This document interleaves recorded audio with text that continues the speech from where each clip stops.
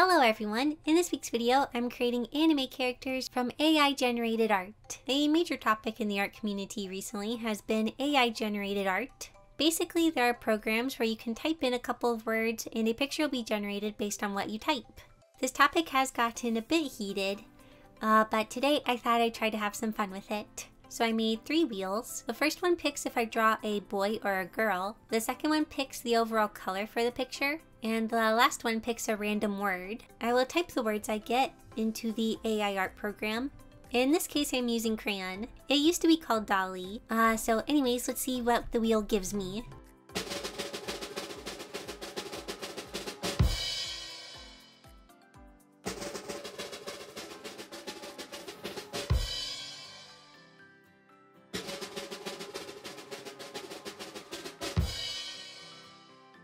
So I got girl, red, and church.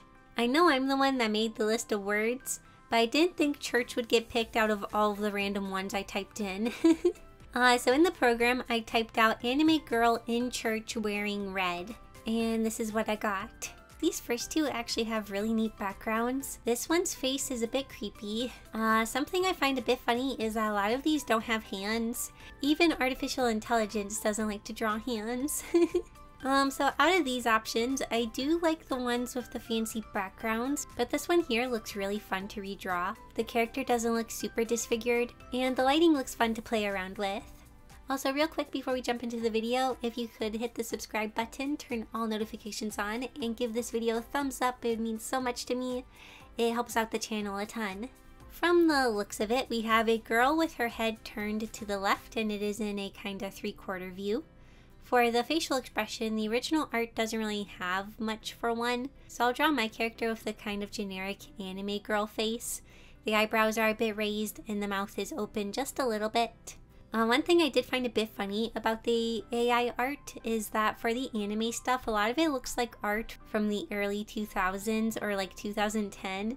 I don't know, it all just kind of gives me that more old school anime vibe compared to how a lot of anime art looks now. It was making me feel nostalgic. For her hair, it is long and she has bangs. I was kind of seeing a hair ribbon kind of thing right here, so I added that in mine as well. I suppose it could have just been a hair strand, but I thought the ribbon seemed kind of cute. The character is wearing a red dress that has a collar and maybe a ribbon. I don't know. I'm going to add a ribbon. Things are kind of hard to make out, so it's up to interpretation. One thing that was tricky is I didn't know what to do with the right arm. From the looks of it, the arm is bending and then there is a ruffle that is maybe at the end of the sleeve. But once again, there is no hand. For mine, I decided to have the hand kind of just peeking out of the sleeve. I did consider having the sleeve fully cover the hand, but I like the idea of it peeking out a little bit more. So that's the pose I came up with. Like I said, it wasn't super clear in the original.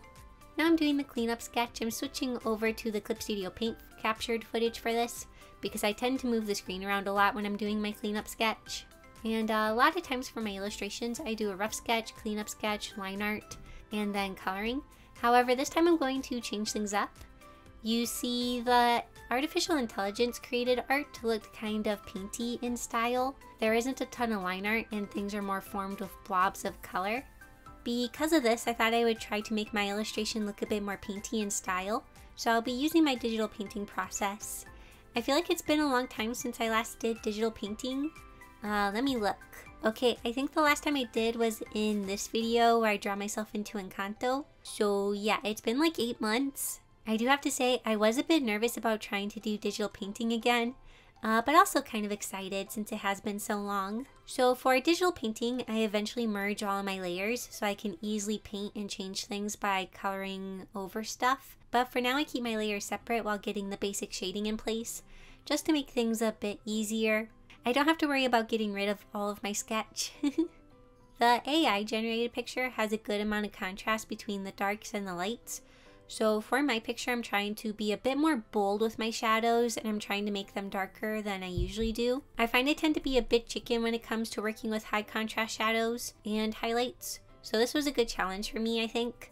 It pushed me to think about the forms and be more decisive with them. Another thing about the AI art is that the hair looks pretty detailed or has a lot of different colors and shapes in it. Most often when I shade hair, I keep it fairly simple, I feel like. There is a bit of detail, but I don't often super define each and every strand. I just try to make it look shiny and flowy, I guess. But once again, I'm changing things up a bit. I'm trying to define the hair texture a bit more this time. And I'm also using many different shades of red to make things a bit more interesting. But with digital painting, for some reason, I do a lot of jumping around, so I'll come back to the hair later, I guess. I suppose I felt like I need to add highlights to the clothes. I don't know why my process gets more chaotic when I'm doing digital painting. Like when I draw normally, for the most part I work on each part at a time, but for this I'm just jumping all over the place and it makes it a bit hard for me to talk about in the voiceover.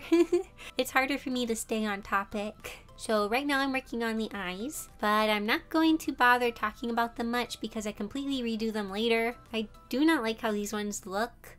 I was trying to keep them dark like in the AI art, but I still wanted them to be kind of interesting, so I added some blue. But yeah, I end up changing them later. I felt like these ones looked kind of dull. So now that the basic shading is in place, I'm going to merge all of the character layers and start cleaning things up. I don't like to merge all of my layers, like including the background layers, because then it makes it difficult to apply gradients to just the character. So yeah, I only merge all of the character layers. I keep the background separate. So for cleanup, I decided to start with the clothes, mostly just because I like to paint clothing folds. I find it really satisfying for some reason. For this process, I'm selecting colors from the picture and then painting over my sketch to clean things up. So I'm mostly trying to get rid of all of my random sketchy lines. Like I said, this is pretty different from my usual process. A lot of times I have line art and I fill the line art in a bit like a coloring book. But in this case, I have a bit more freedom because I'm painting over the sketch. It's a bit easier to make adjustments and things aren't as set in stone. Also, for most of the painting process, I'm using the thin gouache brush and the blending tool. Like I mentioned, AI created art has been a bit of a hot topic, especially over on Twitter. Seems like a lot of people are arguing about how it'll eventually replace artists altogether. And I see a lot of people that aren't artists praising the AI generated art and acting like it's superior in some kind of way. However, a majority of people, especially artists like myself, aren't a huge fan of it. I personally find the concept a bit interesting and it is kind of neat. You can type in some words and get a picture almost instantly. However, I do also have a lot of issues with it. The biggest one being is that the program itself just kind of steals from actual artists. It's not truly creating anything, it's taking a bunch of stuff created by actual people and mushing it all together. Sometimes you'll even see the artist's watermark in the generated pictures. Not only is this annoying the artist because we already deal with a lot of art theft, but it also makes it very hard for the AI generated stuff to be available for commercial use because a lot of it is just kind of stolen. Professional companies won't want to come anywhere near this stuff because it could lead to some legal issues. I do have to admit some of the generated stuff does look a bit cool, but in all of the stuff I've generated, most of it looks like nightmare fuel. And even the stuff that does look kind of cool, a good amount of it doesn't really make sense a lot of times. I saw a post on Twitter that pointed this out pretty well, and I'll see if I can find it again. So yeah, as you can see, the picture looks kind of neat, but if you know the fundamentals, you can tell there's a good amount off about the picture. Like things just don't quite make sense. Anyways, I guess those are some of my thoughts on this whole thing. And yeah, I feel like I could talk about this for longer, but I'll stop for now. Anyways, back to the picture. One of the last things I did was change the eyes. Like I said before, I was kind of trying to keep them dark, but this resulted in them looking really dull. So the second time I went in with something closer to my usual shading style. And I'm glad I did because they do look much more shiny. I also like the inclusion of the red in the lower part of the eye and in the eyelashes. I had a lot of fun adding the color to the eyelashes. So here is the AI generated art, and here is my version. I tried to select all of the same colors, but with the way I apply shading, things just ended up being really colorful. Okay, so let's try doing this again with different prompts. But first I want to thank Skillshare for sponsoring this video. If you don't know what Skillshare is, it's an online learning community with thousands of inspiring classes that cover all kinds of topics, like illustration, animation, graphic design, and so much more. Skillshare is for everyone who loves learning and wants to explore their creativity and learn new skills. Invest in yourself and your personal growth. A class I recommend is Digital Character Illustration. Transform a photo into a stylized portrait by Lord Griss. In this class, Lord shares her personal process for creating colorful, stylized portraits in her signature character illustration style. From first sketch to final color, you'll learn how to use a photo as your foundation for your portrait process, giving you the freedom to flex your creativity and experiment with a whole new illustration style. Skillshare is ad-free so you can stay in the zone while you're exploring new skills, has new premium classes launched each week, so there's always something new to discover, and their entire catalog is now available with subtitles in Spanish, French, Portuguese, and German. If you're interested in trying Skillshare for yourself, the first 1,000 people to use the link in the description will get a 1-month free trial of Skillshare. So go try Skillshare today, and thank you so much again to Skillshare for sponsoring this video. So now let's see what the wheel gives me.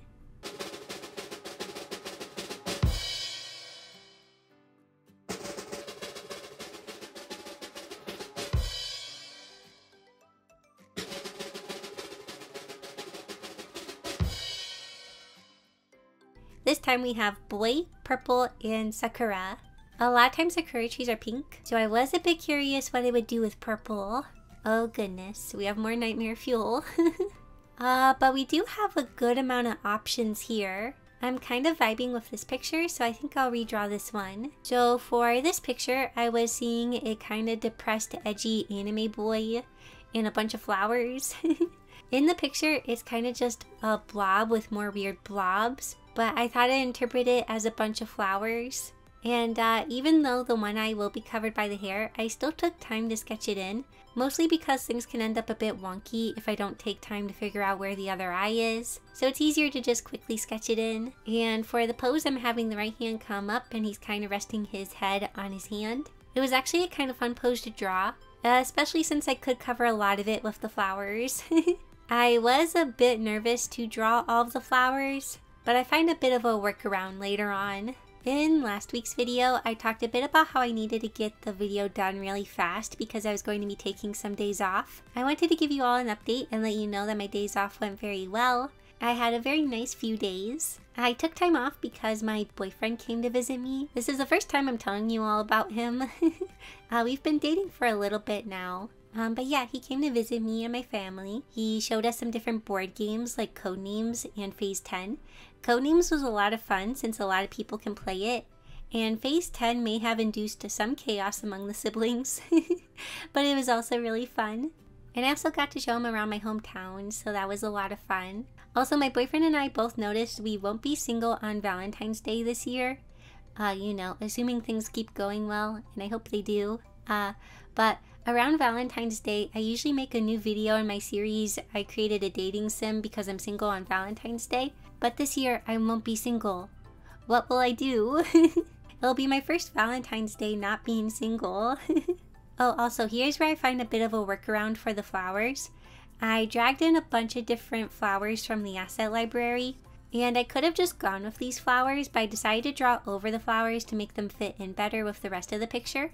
I can draw flowers pretty easily. I don't have much trouble drawing them, but I did not have the patience to draw a whole bunch and also figure out the kind of placement I wanted for them. And so this helped speed things up a bit. I did still have to think a good amount when placing the different clumps of flowers. I wanted to make sure they layered in the right kind of way and looked kind of natural.